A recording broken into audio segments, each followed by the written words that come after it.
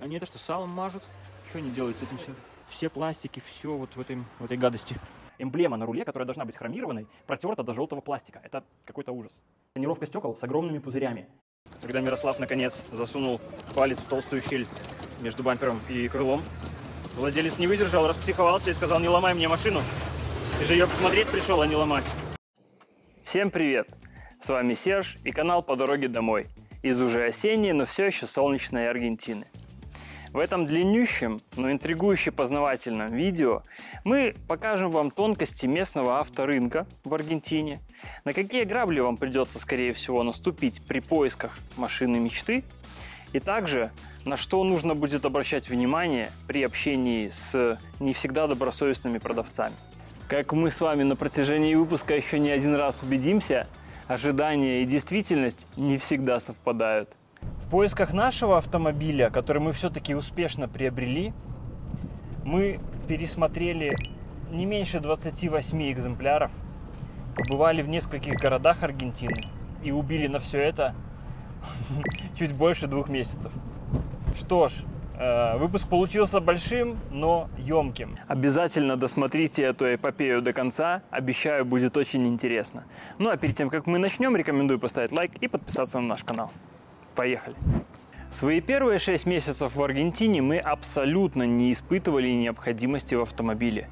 Дешевое такси, общественный транспорт, ничего не нужно обслуживать и вообще минимум заморочек.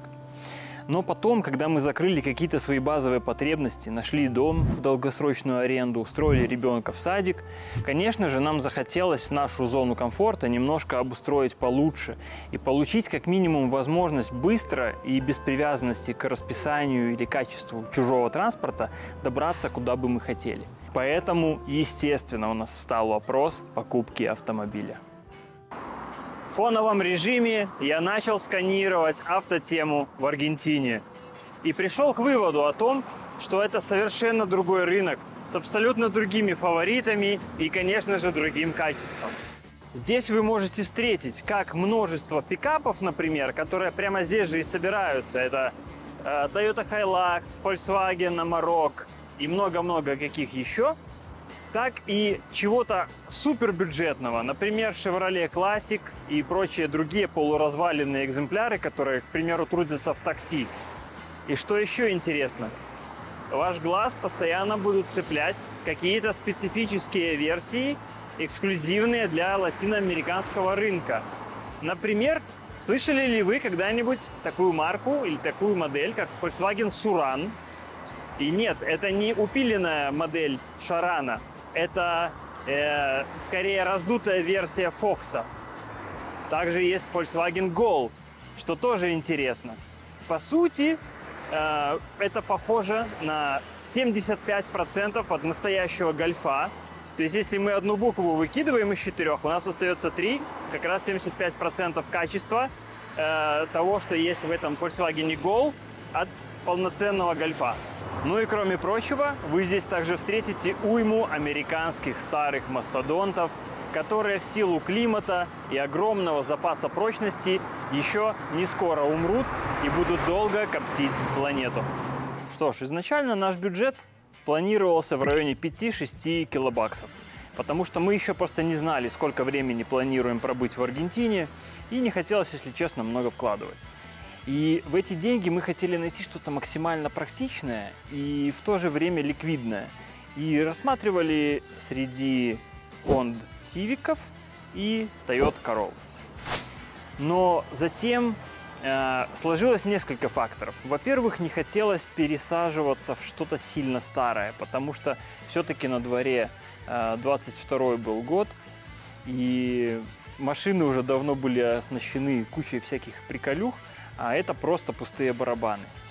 И во-вторых, мы стали рассматривать покупку автомобиля скорее как инвестицию, с той точки зрения, что если купить машину подороже, привет, собака, например, рассматривать что-то за 10 тысяч, да, машина, поскольку будет новее, она будет не так часто ломаться, и значит мы меньше денег вложим просто в ее содержание. И, скорее всего, дороже сможем ее продать потом. Таким образом, фокус у нас сместился на машины уже не середины нулевых, а ближе к 10-м годам. И мы стали рассматривать те же самые Toyota Corolla, только поколением помоложе, и Honda Civic, соответственно, тоже. Но поскольку за десятку выбор становился гораздо шире, мы решили сперва определиться вообще, что можно в эти деньги себе позволить, и уже затем приглашать знакомого автоспециалиста Мирослава с его диагностическим оборудованием. А для этого прогулялись по ближайшим автосалонам, коих в Кордове на удивление много, но там ничего не приглянулось, и тогда мы решили ездить уже точечно, чтобы видеть только интересующие варианты, ну и попутно присматривать, что там еще осталось. Первой целью был Honda CRV, на которую мы только зря потратили время. Машина оказалась полностью убитой. И тут мы вас хотим предостеречь. Во-первых, какие здесь обычно автосалоны бэушек? Снял помещение, насобирал хлама всякого и банчишь им. А во-вторых, вы часто будете слышать историю, что продавец-то, конечно, перекуп, но это машина его папы, брата или друга. А все потому, что многие аргентинцы, как мы слышали, часто приобретают старые тачки с сильно скрученным пробегом. Так, приехали, за рулем посидели, ногой колесо качнули и берем. А до Чикаго довезет? Довезет до Сан-Франциско и обратно. Следующей была Corolla SEG в другом салоне, которая была так качественно подготовлена к продаже, что мы уже усомнились в том, что вообще найдем что-то нормальное за свои деньги. Колеса и пластики все насиликонены до жирного блеска, наверное, чтобы не сохли на солнце. Тонировка стекол с огромными пузырями. Потрепанный руль был покрашен из баллончика так, что брызги черной краски были просто повсюду, особенно на серебристых панелях. В общем, предложив им 9000 вместо 11, оставил их подумать. Затем было еще 3 разных CRV LX, но все тоже мимо. В итоге сфокусировались на Corolla 10-го поколения в максимальной комплектации. И одна такая, со вполне приличными фото, как раз находилась в городе Сан-Франциско. Только не о том, о котором вы, наверное, подумали, а в местном, в 200 километрах от Кордовы. После долгой переписки с владельцем, клявшимся, что машина не бита и не крашена, и что его знает весь город, и, мол, можно доверять, и что легко и быстро оформим сделку за пару часов через его бухгалтера, мы решили ехать. Но тут нас снова ждал сюрприз. Владелец оказался обычным охранником в какой-то фирме, а машина все-таки крашена. Смотрим еще одну CRV. Тоже есть проблемочки. Немножко выматывает это все. Короче, из всего, что мы на тот момент потрогали, Corolla в комплектации SEG нам нравилась больше всего. У нее был элегантный и достаточно практичный кожаный салон, камера заднего вида, USB-разъем, разные такие вещи, которые позволяют тебе чувствовать себя на какой-то уровень выше, если сравнивать с тем же CRV, в котором мы ужасно разочаровались.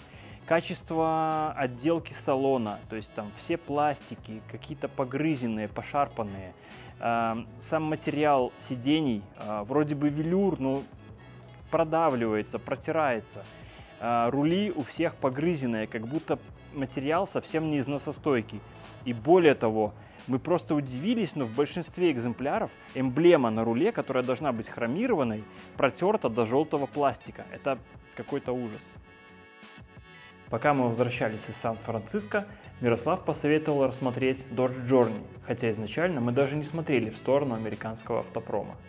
И по одному такому, в максимальной комплектации RT, мы договорились на осмотр на завтра, сразу возле СТО.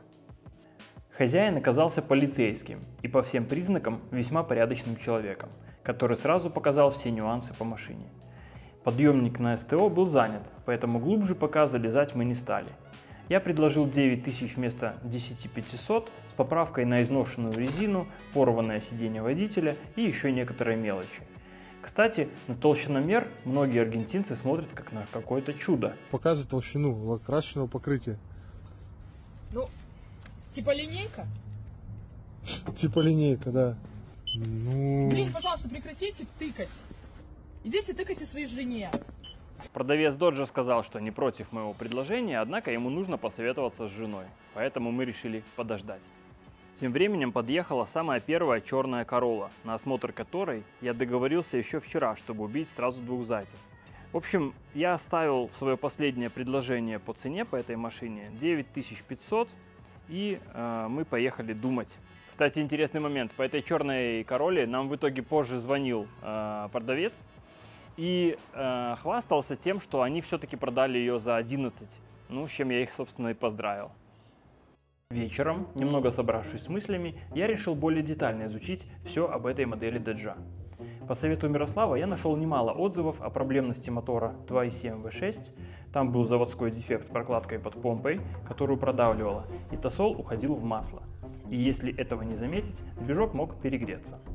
Дабы обезопасить себя от возможного попадалова, я нашел на карте Google Maps официальный сервис Доджа в Кордове, который называется ВЫПУСКА, и прогулялся сюда, чтобы узнать, с какими вообще болячками люди обращаются с этой моделью. Если честно, ничего криминального я не услышал. Да, конечно, они подтвердили, что был такой заводской дефект с прокладкой помпы, и они сказали, что это легко устраняется просто своевременным обслуживанием, которое, конечно же, лучше всего делать у официалов. Итак, передо мной стоял выбор: или тащить первого Доджа 2010 года с пробегом 140 тысяч за 9500, на который он тогда согласился, на диагностику к официалам, и платить им около $200 за проведение диагностики, потом менять всю резину в круг, это около $1000, не меньше, плюс ремонтировать сиденье и еще там какие-то мелочи. Это уже в принципе выходило за рамки нашего бюджета, хотя мы, конечно, могли еще где-то что-то наскрести. И тут я подумал, а что я потеряю, если мы съездим в Буэнос-Айрес, это 700 километров, но на автобусе совсем недорого, и там совсем другой выбор вариантов, потому что если в такой комплектации богатой он был на Кордову, считай, что один такого года в этом ценовом сегменте, то в Буэнос-Айресе их было намного больше, и за эти деньги в состоянии как будто бы получше. Купили билеты, нам, Даше и Марку, и Мирославу с его сыном. Совершенно напрасно мы не сняли видео о том, как просматривали первый вариант, который был самым дорогим и якобы самым свежим, там, 2011 года, со 115 тысячами пробега. Как выяснилось, на фотографиях не были запечатлены самые его серьезные повреждения. Это вмятина на заднем правом крыле и очень многое другое. И самое интересное, когда Мирослав начал толщиномером замерять слой краски, и он показывал там 1000 и больше микрон, что свидетельствовало о толстом слое шпаклевки и краски, и сделано было достаточно горбато. Продавец при всем этом прямо в глаза говорил: это оригинальная краска, это оригинальная. И даже когда я ему на прибор показал, он, похоже, не понял, что это за прибор. Вот так. Как говорил доктор Хаус, все лгут. И тут я снова осознал, что поиски обещают быть веселыми. И тогда уже начал вести видеожурнал. И вот мы нашли вариант, который на 11 часов договаривались. Но тут видно сразу, что дверь красили валиком, скорее всего, образно говоря. То есть шигрень лежит очень сильная на этой двери. Ну, то, что красились бампера, так это прям вообще очевидно. И красились некачественно. До 500? То есть была ямочка. Но он говорит, что сам ничего не красил, это только если типа предыдущий владелец. Он второй владелец. Купил в 2019 году. Отломанный этот. В Буэнос-Айресе, вероятно, из-за более влажного климата можно обнаружить подгнивающие двери. Педаль ручника сильно сношена. Все педали вроде бы как ничего. Расширительный бачок пустой, да, получается? Или... Подожди, это не... Это... А, нет, это прозрачное просто что-то. Это вода, видишь? Вот. А, да, точно. Водичка. Ну, просто вода. Ну это же вместо антифриза, да, правильно? Да. Нежелательно такое делать, потому что... вода... Es el agua? Acá? А, окей. Это лишь не намазано. Не, вот он большая. Он весь весь клеил. А, вот это? Да. Здесь? Ага. Да, что-то он там клеил. Честно говоря, не понимаю, что это какой-то блок. Это блок какой-то электронный. От него провода идут, и вон эти. Его паяли. Это может быть электронный блок машины. Это очень дорогостоящий, поэтому его и... Плюс сильно хотела маслом вот здесь, видишь, вокруг. Не совсем понятно почему. Но это опять-таки... Ну, это же воздушный фильтр, правильно? Да, но он, видишь, он весь при замаслении, и сверху масло, пыль залетела. Когда Мирослав наконец засунул палец в толстую щель между бампером и крылом, владелец не выдержал, распсиховался и сказал: не ломай мне машину. Ты же ее посмотреть пришел, а не ломать. Ты хочешь сломать? Нет. Зря. И вообще, все, давайте, мне пора. Пока, спасибо, что посмотрели. Вот так. Идем смотреть тот, который хотели смотреть до этого, но владелец которого задерживался. Итак, вот он уже открылся. Окей, estos todos los documentos de Dodge, sí, y de servicios. Orden de evacuación. 135 тысяч. Бампер у нас не в цвет, бампер не в зазоре. Значит, с обеих сторон. Да, с обеих сторон бампер не в зазоре. Огромная щель. Ну, это классическая история про Аргентину. Значит, что немножко насторожило, но опять-таки вопросы времени. Здесь у нас совершенно новый радиатор внутренний, а снаружи радиатор старый. Что еще понравилось? Понравилось, но опять-таки чуть позже это превратилось в сюрприз, то, что у нас очень много таких меток по самому салону. Вот здесь метка, вот здесь метка. Они разного цвета, там вот есть голубого цвета. Вот здесь метка. Да, голубые, белые, то есть... И, ну, очень похоже на завод. Но... С одной стороны, а с другой стороны, судя по истории, которую мы услышали, это скорее похоже на то, что разбирали, и чтобы не забыть, что откуда и в каком положении были сделаны такие метки. А в чем сразу вопрос, и почему стоит посмотреть несколько машин? Мы смотрели уже сколько получается, это 4-я машина у нас, и таких меток не было ни на одной машине. Да. А здесь они есть, и сразу это бросается в глаза. Мы сняли крышку. Что насторожило, тоже нужно быть внимательным при осмотре машины. То, что болты у нас достаточно ржавые. То есть, ну, понятно, что они могут окислиться, но это бросается в глаза на примере других автомобилей. Мы смотрели несколько машин, и таких ржавых болтов здесь не было. Могло произойти из-за разбрызгивания антифриза. Здесь в расширительном бачке видны следы из внутренней стороны повреждения. Ну, это как бы следы то ли воды, то ли чего. И на это нам как раз-таки продавец сказал, что у владельца этой машины во время какого-то путешествия продавило прокладку под головкой блока цилиндров, что привело к попаданию антифриза в двигатель. Двигатель, он полностью капиталился. В каком виде он капиталился, это непонятно. Он сказал, что меняли прокладку только. Ну, он сказал, что все сделано, но непонятно, что именно было сделано с движком. Ну, 190. То есть тоже окрас. И здесь тоже окрас. То есть получается, ну, опять-таки... Здесь как будто немножко не выставлен зазор. То есть... Да, но здесь еще есть такие вторичные признаки, которые указывают. Здесь, допустим, есть вот такая штука. Это не просто тоже получилось, это здесь вмятина на металле. Вот, ее пилоту невозможно положить, вот здесь вмятина. Но все сварные точки, как с одной стороны, так и с другой, они все оригинальные. Историю про Аргентину, это задний бампер. Он опять-таки не в зазоре, и он не в цвет. Ну, это даже на самом первом, который был самый симпатичный вариант по состоянию. Значит, диски... передним тормозным диском все, они закончились, а задние тормозные диски, они в таком состоянии еще можно ездить, несмотря на борозды, которые здесь есть. Износ небольшой, но, по крайней мере, визуально. Ну что, едем смотреть свежий вариант, который только сегодня появился. Стоит подешевле. Утверждает, что унико дуэньо, то есть якобы единственный владелец.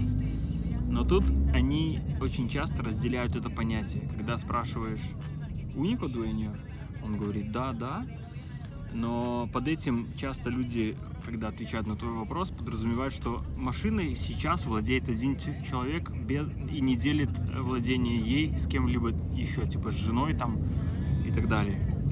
А не имеют они в виду то, что до этого был только один владелец. В данном случае мы пока не уверены, но поедем посмотрим.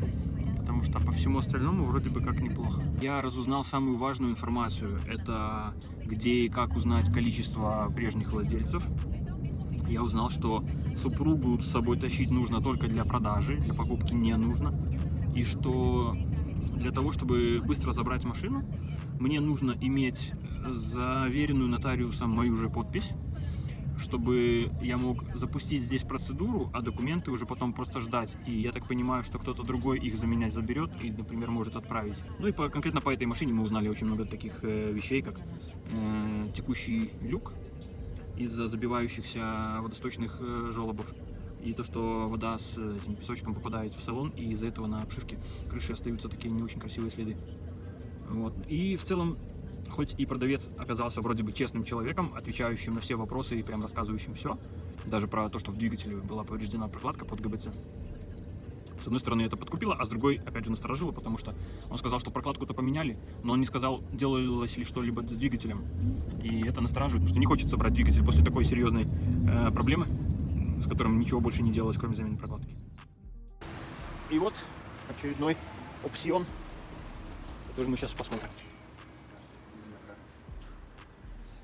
С пылью? С пылью. Но без нее это не по-аргентински. А вот это, кстати, качество аргентинской тонировки. Как будто инструкцию на упаковке с пленкой прочитать тяжело, и ее клеят без водички с мылом. Просто на сухую. Ой, чем-то тут залили. Фу. Но это не затерто. Педали тоже вроде бы неплохо. Бампер окрас, классический наш любимый.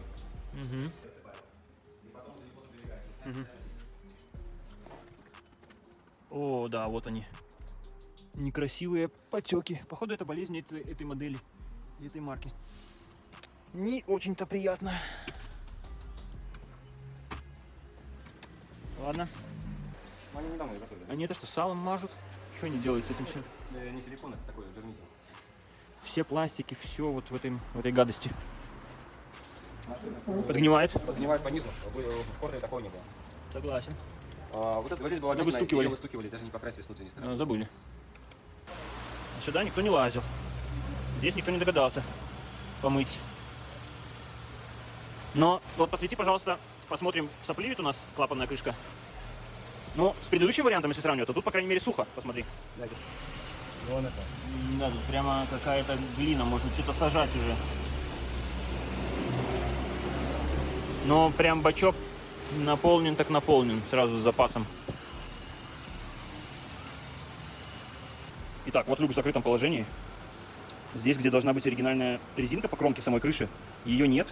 Нет плотного прилегания. Вот, пожалуйста, щели, куда попадает водичка. И похоже, по вот этим беленьким отметинам, что краска срезана. То есть резинку как будто кто-то срезал. Вот. Надо подвести итог по всей машине. То, что мы уже смогли проверить. Ну, мы не смотрели подвеску, не смотрели ее снизу на течи масла из коробки и из двигателя понизу. Но сверху, по крайней мере, сухо, если не считать заливную крышку. И самого такого критичного, что мы можем назвать, ну, это похабная покраска и вот эти вот вещи, типа пятна потеков в салоне.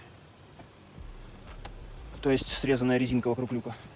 Ну и по электронике не работает почти ничего из этой штуковины, только радио. Да, здесь, скорее всего, проблема в неисправности самой камеры, потому что когда мы включаем монитор, тут даже написано, что будьте внимательны. Смотрите. Ну, это программа выдает тебе, так что по факту изображения нет. Сигнал не поступает. Может быть, где-то отгнил проводок, и им проще было протянуть провод от парктроника, чем пересмотреть провод камеры. Ну, не знаю. Итого, у нас оставался последний вариант на осмотр в Буэнос-Айресе и последняя надежда. Хотя мы особо уже и не питали иллюзий. Видишь, она вся в пупырках. Когда нужно быстро красить и быстро сушить. То есть у нее есть цикл свой по сушке. И вот когда это не выдерживают... То есть не дали высохнуть базе и нанесли лак, получается. Оно подняло базу. Да. Именно поэтому происходит вот это. И... ну и, собственно, крыло тут с потлевкой и ржавчиной. И вот по-прежнему вот оно все. Вот. Но здесь как будто более свежей покраски. Потому что нет таких потертостей, как здесь. И вот смотри, в чем проблема покраски. Это, ну, и в Москве так красят, и везде. Вот проблемное место, и его не прокрасили. То есть здесь даже лак... Да, я вижу, он более шагренью лежит. Да, скорее всего, толщина здесь не будет очень большой, это просто халтура. Весь бок красился, скорее всего, одновременно, потому что идет не прокрас вот по верхней части везде. Да, ну то есть... Но толщина небольшая, как бы косметика, но не качественная. Так, бампер. И бампер туда же. Она скотчем заклеен. Давай скотчем заклеим, окей? И бампер туда же, вот он идет. Но, по крайней мере, в отличие от предыдущих вариантов, хотя немножко вон она лупится краска на... Да.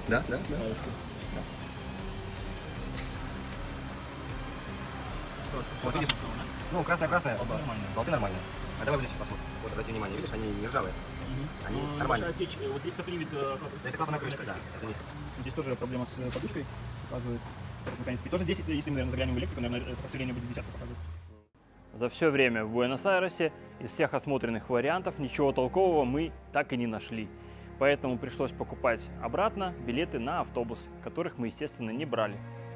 К сожалению, мы возвращаемся в Кордову на автобусе. Мы даже заранее не покупали никаких билетов, потому что были в твердой уверенности, что поедем обратно уже на своей машине. Но те 5 вариантов, которые мы посмотрели, оказались полным шлаком. Еще 3 варианта, о которых я говорила, мы даже не поехали их смотреть, потому что они уже по фотографиям были не супер. И поэтому сейчас план таков: вернуться в Кордобу и ту самую первую машину, которую я давно вам показывала, Dodge Journey, загнать на сервис, посмотреть, и, скорее всего, мы возьмем его, потому что мы уже просто перешерстили весь рынок. Итак, мы договорились с владельцем, что сделаем полную диагностику его машины у официального дилера, куда он, собственно, и приехал в назначенное время. Когда специалисты проводили всю диагностику, в первую очередь они выявили множество неисправностей по подвеске. Также обнаружились течи в системе кондиционирования, а это уже не дешевый ремонт, потому что патрубки, если оригинальные, стоят очень дорого, новые, бэушные, чуть подешевле, ну тоже такой вопрос. Кроме того, была проведена компьютерная диагностика, но почему-то выявлены не все те ошибки, которые мы обнаружили с Мирославом. В общем, все это в совокупности позволило нам собрать такой материал, скажем, для понимания того, что предстоит делать с машиной, как минимум для того, чтобы ей пользоваться самостоятельно и не страдать от каких-то скрытых, по крайней мере, проблем. Но вместе с тем, вся вот эта совокупность заставила нас задуматься, а стоит ли вообще ввязываться в эту авантюру. Окей, вышли мы из сервиса. В понедельник, сегодня пятница, нам в понедельник отправят на электронную почту полный развернутый ответ относительно того, что надо делать и сколько это будет стоить. Немножко смущает, что на вопрос, что же там насчет клапана ЕГР, ошибки. Они развели руками и сказали, что мы ошибки как-то не проверяли, мы смотрели движок, все остальное. Ну ладно, там в принципе и так набралось довольно много проблем, так что подождем до понедельника. Вместе с нами будет ждать, конечно, и продавец, будет нервно курить и представлять, какую же цену мы ему в итоге предложим. Имея на руках такой список неисправностей и, главное, с такими ценами на их исправление от официалов, нам не составило большого труда подвинуть хозяина доджа по цене до 8000. И дальше произошла самая главная мистика. Ему всего лишь оставалось оплатить некоторые висящие штрафы на машине, которые мы выявили, почистить машину, убрать свои вещи и подготовить ее к продаже, и прибыть в назначенный день к официалам, где мы, собственно, и должны были оформить передачу. В день, когда передача должна была состояться, я ему утром позвонил, спросил, все ли в силе, и он сказал, что из-за сильных дождей в машине, видимо, что-то закоротило, и теперь постоянно работает сигнализация. Он даже не может ни выключить сигнализацию, ни открыть машину. Вот это похоже как раз-таки последствия уже выявленной нами проблемы течи люка. Таким образом, мы поняли, что, наверное, сама судьба отговаривает нас связываться с этим несчастьем. Потому что действительно список неисправностей был приличный. Нам пришлось бы под этой машиной постоянно лежать.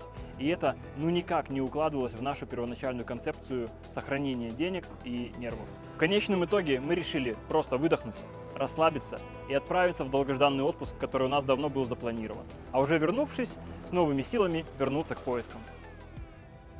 Эпопея с покупкой машины и муки поиска продолжаются.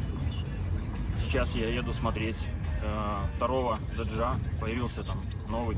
Цена, правда, немного неадекватная, но мы насчет этого еще с ним поговорим. И если сейчас мы успеха не добьемся и посмотрим еще пару вариантов, я думаю съездить в пару автосалонов крупнейших тут в Кордобе, потому что, пообщавшись с одним грамотным таксистом, понял, что имеет смысл все-таки пошерстить и там. И кроме того, это будет точно более надежные варианты. И от него также узнал, что приобрести, допустим, мототехнику можно по нормальным ценам, не по таким сумасшедшим, как сейчас на рынке здесь, в Аргентине, если пригнать, например, мотоцикл из Чили. И цены там мало то, что ниже, так еще и никакой растаможки вроде как платить не надо. Осталось только визу Чили сделать и все. И вот я возле сервиса ВЫПУСКА в ожидании приезда владельца нового доджа. Прежде чем гнать на сервис, я, конечно, посмотрю его сам. У Мирослава, правда, сегодня не получилось подъехать с толщиномером, но я думаю, что, по крайней мере, другие слабые места я смогу посмотреть. И если с большего все будет ничего, то можно загнать на сервис. Есть небольшая течь масла в этом доджике. Это то, что можно увидеть своими глазами отсюда при данном освещении. По переднему бамперу есть вопросы. Самое главное, что меня интересовало здесь сейчас, это вот состояние крыши здесь. То есть, как видно, вода сюда не попадала. По крайней мере, пока. То есть водосточные желобы сейчас чистые. Кожа на водительском сиденье здесь целая. И хозяин этой машины оказался тоже айтишником. В общем, solution архитект. Он сказал, что он 5-й владелец. И это, с одной стороны, немного настораживает. Но с другой, смотришь состояние этой машины и сравниваешь с той, где было 2 владельца, и понимаешь, что машиной можно пользоваться по-разному. Так, утром я посмотрел на Джорни, даже на нем немножко проехал. Надо сказать, конечно, что чувствуется, что это абсолютно не спортивный автомобиль, это большая, тяжелая семейная машина, которая, собственно, и управляется также. К тому же в этой машине довольно толстые стенки стали, она реально тяжелая, по-моему, больше 2,5 тонн или около того. И разгоняется медленно, тормозит медленно, поворачивает довольно-таки валко. Вот, я говорю к тому, что после нее мы поехали смотреть Honda Accord, которая себя показала прямо вообще пушечной. Несмотря на то, что там движок не 3,5 V6, а рядная четверка, по-моему, 2,4. Едет очень резво, тормозит прям тоже очень цепко, очень четко. Рулится вообще на одно удовольствие. Так, вот мы смотрим Accord. Я почему-то думал, что 3,5 движок, на самом деле 2,4. Что мы имеем? Ну, как обычно, по бамперу большие потертости, все ерунда. По окрасу сейчас посмотрим. Ну, так визуально состояние хорошее. Камера установлена дополнительно. 9 meses en Argentina y 6 meses en Córdoba. Los primeros 3 meses fueron en Buenos Aires. ¿Y qué le gusta más, Córdoba o Buenos Aires? Córdoba, por supuesto. Más tranquilo, más barato, más lindo. ¿El segundo dueño? Yo no, un solo dueño. En realidad, solo dueño. Claro, el dueño es el padre de mi amigo. Está muy bien mantenido. Todo el mantenimiento básico siempre tuvo, de lo que sea servicios, cosas.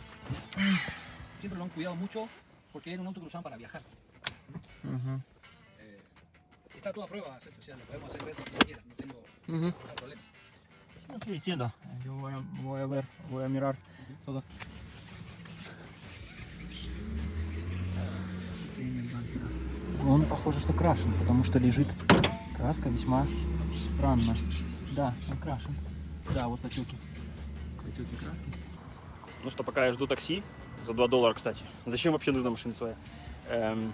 Расскажу, поделюсь впечатлениями об увиденном варианте.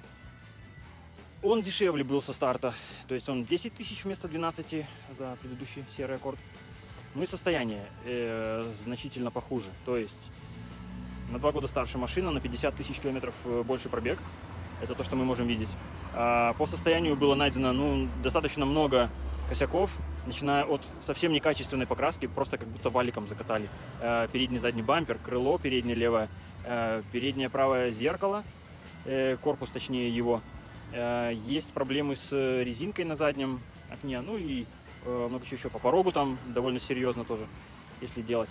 И с учетом всего этого хозяин, точнее не хозяин, а продавец машины, который продает машину отца своего друга, как он говорит, машину единственного владельца, он по цене согласился поехать сам, без моих даже каких-то давлений. Просто я спросил, какая будет его цена с учетом всего, и он озвучил 8,5 тысяч. То есть 1,5 он сразу же сбросил на устранение всех этих нюансов. Вот еще претендент на то, чтобы стать нашим автомобилем. Белый CRV в комплектации EX. Ага, фары мутные. Фары менять на капоте. Шпатлевка облупилась.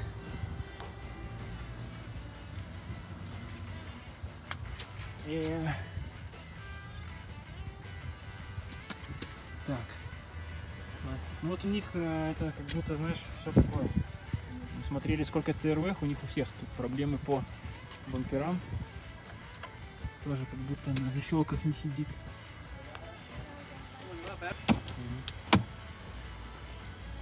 Se puede sacar también si quieres. Ага. Ay, no sé por qué tiene eso. Краска слезла до грунтовки. Возможно, просто от высоких температур. Ну вот, думаешь, нужна тебе такая машина?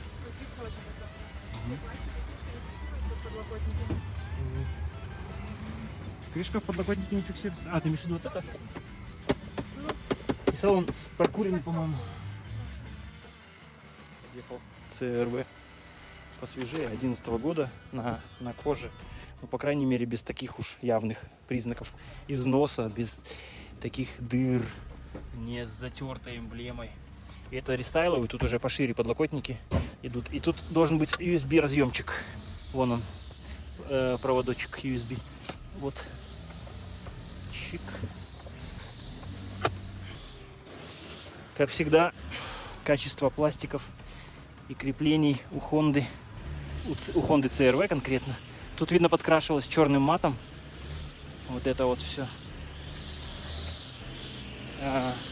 Одна фара мутная, одна нормальная. Как вы, наверное, заметили, после отдыха я с новыми силами посмотрел еще немало вариантов. Среди них были также и Toyota Prius, Suzuki Grand Vitara, и Honda Civic и что-то еще. Но ничего так и не подходило. Конечно, большую роль сыграл тот факт, что мы сами не до конца определились, какую марку и модель хотим приобрести. Но в этом-то и состояла проблема большого выбора. Ну и в поисках последней надежды, и просто уже, чтобы как-то заполнить предновогоднее время, я решил таки сходить в Майпоусадос, где, как вы можете видеть, очень большой выбор. И я просто решил задать параметры автомобиля, которые ищу, и посмотреть, что они мне предложат. Però sin Tiptronic, puede ser con DSG. Опции, которые здесь смогли предложить под наши запросы, это Chevrolet Tracker в комплектации LTZ, это самая типа максимальная 4×4, кожа, автомат, там мультимедиа сенсорная и так далее. И год, по-моему, 2017, и пробега что-то около 80 тысяч, но его сейчас на месте здесь нет. Пришлют мне на WhatsApp попозже объявление. И также сейчас пойдем посмотрим то, что есть в наличии. Это так, просто для ознакомления. Ford Focus 2016 года. Комплектация средняя. Тоже на коже, автомате с мультимедиа. И что? Си, окей. Вот это Focus. Тут написана комплектация? Нет, не написано. Сейчас его заведут. Vienen con control de velocidad, comando al volante, climatizador.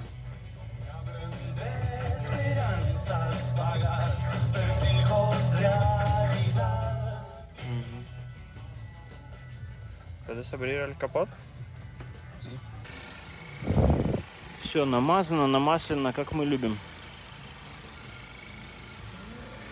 Жидкости заправлены. И честно, вообще ничего не знаю про Форды. Насколько это тачки надежные, надо погуглить. Сейчас для составления более полного впечатления попробуем прокатиться. Я попробую за рулем. Так, пробега почти 50 тысяч.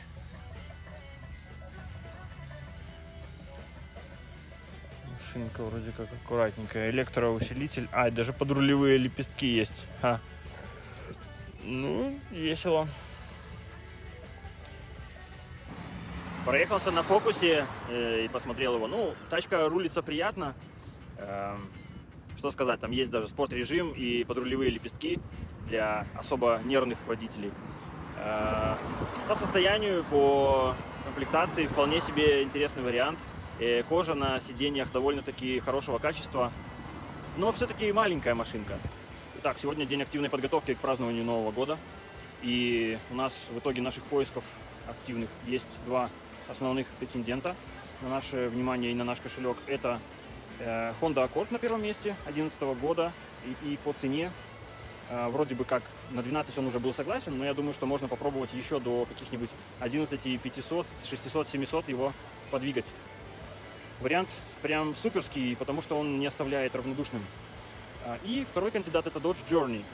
Он предлагает больше всяких ништяков с точки зрения пользования автомобилем. То есть кармашки, холодильник встроенный, третий ряд сидений, хотя он может и не понадобиться никуда.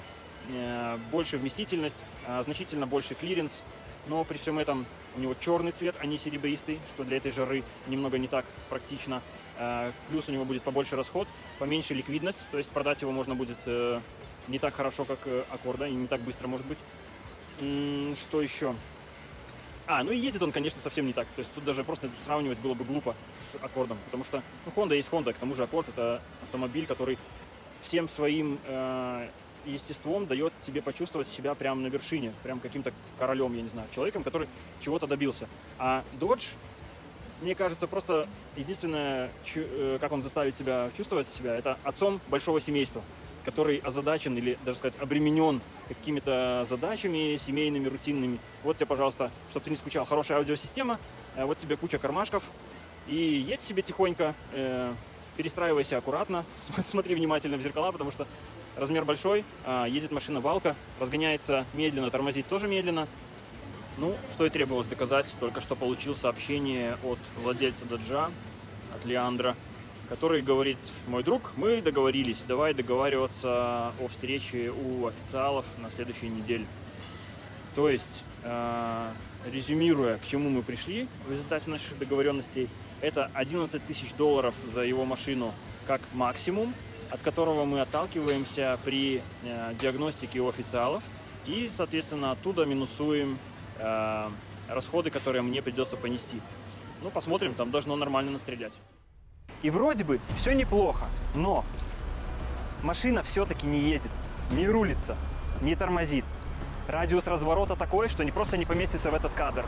И да, конечно, я глазами посмотрел состояние. Вроде бы ничего, но, опять же, цвет тосола или антифриза, или вообще там вода была. Сиденье, в принципе, которое не было порвано, но его ведь можно поменять. Короче, у меня возникало такое чувство, знаете, что я сам подписал себе приговор и покорно топаю на его исполнение. Из этого чувства хотелось вырваться.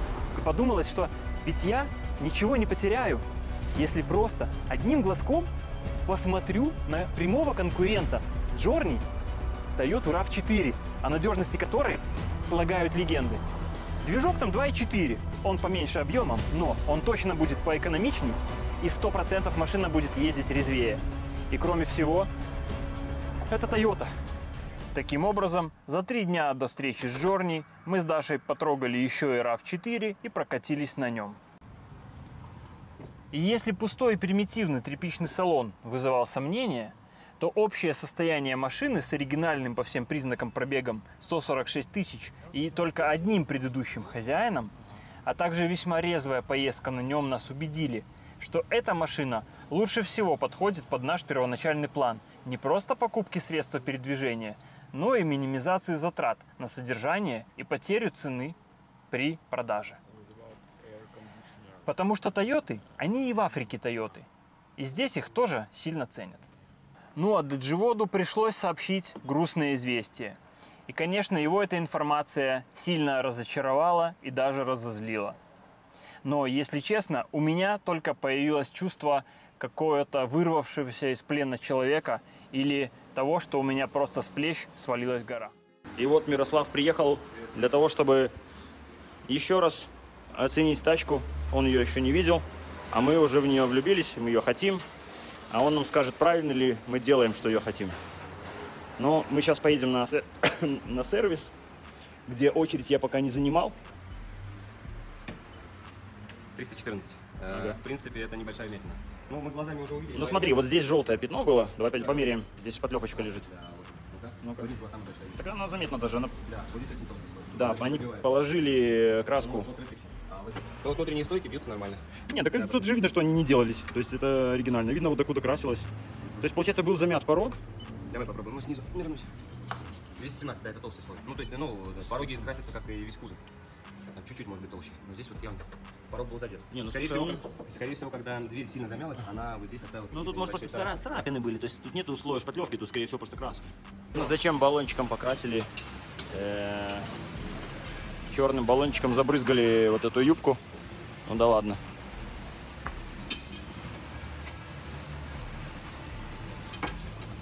Ну, короче, скучная процедура проверки подвески. Мы вам потом сообщим уже результат. Так, еще немножко информации. Вчера Мирослав унюхал из заливной горловины масла в двигателе запах бензина. Это его насторожило. Он нагуглил 8 причин, по которым это может быть. я параллельно с этим написал механику, который вчера проводил осмотр, и не уделил внимания вообще этой теме. И он мне в ответ сбросил статью о том, что в этих машинах есть сажевый фильтр, ну или углевый фильтр, который абсорбирует в себе пары бензина из выхлопных газов для того, чтобы когда в камере сгорания двигателя возникает разрежение, эти газы засасывались обратно. Ну, насколько я понял из статьи. И якобы, ну, я там до конца ничего не дочитал, якобы проблема может быть либо с этим фильтром, либо с каким-то клапаном, либо с датчиком. Вот. Но так или иначе, лично я уже решение принял твердо. И что бы там ни было, ну, значит, будем делать. Но эту тачку будем забирать.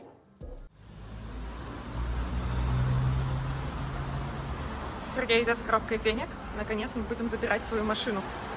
К сожалению, реалии в Аргентине таковы, что да, чтобы рассчитаться за машину, нужно притащить коробку денег.